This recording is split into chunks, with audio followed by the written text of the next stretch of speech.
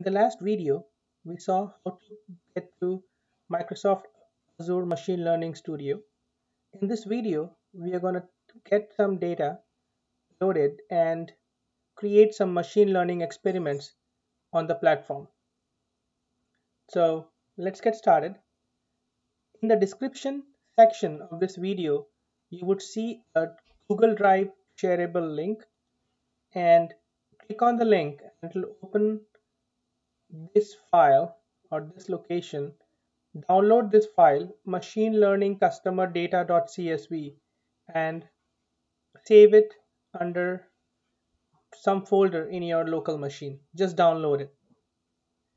Once downloaded, let's upload the data file onto the studio.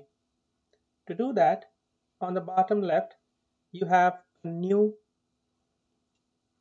button. Go to dataset and say from local file.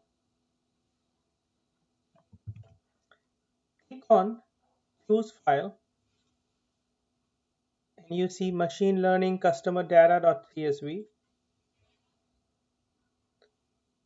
This is a CSV file with header, but there are multiple options like no header file, TSV file, plain text, zip file, or an R data. But for now, I'm going to use the CSV file with header.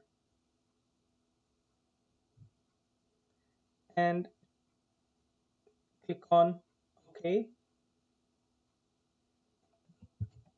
It's uploading the file, and you can see the upload is complete.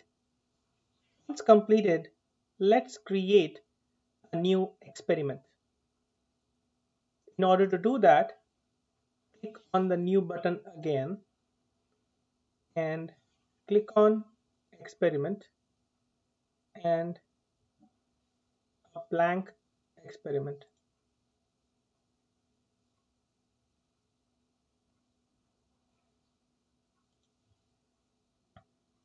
So this is the experiment canvas. First one is you can change the name.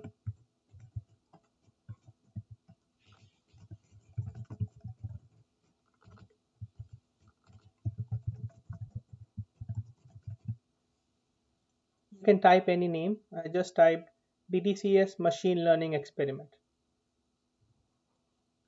On the left hand side, you would see saved datasets, trained models, transformations, machine learning. You can see Python, R, statistical function, textual analysis, time series, a lot of options. In the saved dataset, you would see machine learning customer dataset. This is the dataset which we just uploaded, and we are going to drop the dataset onto this pane. So drag and drop machine learning and put here anywhere. It doesn't have to be here. You can put anywhere on the screen. And let's take a look. This is very simple way to create an experiment. No coding required. Drag and drop functionality. It's so intuitive. It's amazing. So here, if you click on the bubble, the circle, you can download the dataset, visualize, or open in Notebook for Python or R. For now, let's click on Visualize and try to understand the dataset. The dataset has 304 rows with 13 columns. You have customer ID, gender, job, income, country, state, age group, marital status, kids or not, house, and loan functionalities or loan information, education loan and auto loan, and average monthly spend. So the idea of this machine learning program is to take the existing data set for a customer and see for a new customer which is joining this retail or any other business would have what earning potential. It's a machine learning experiment to find out the earning potential of a customer enrolling in your program based on the demographics. Very interesting point to note here is as soon as I click customer ID or gender, you can see there are two unique values, male or female. There are five missing values, which is very important.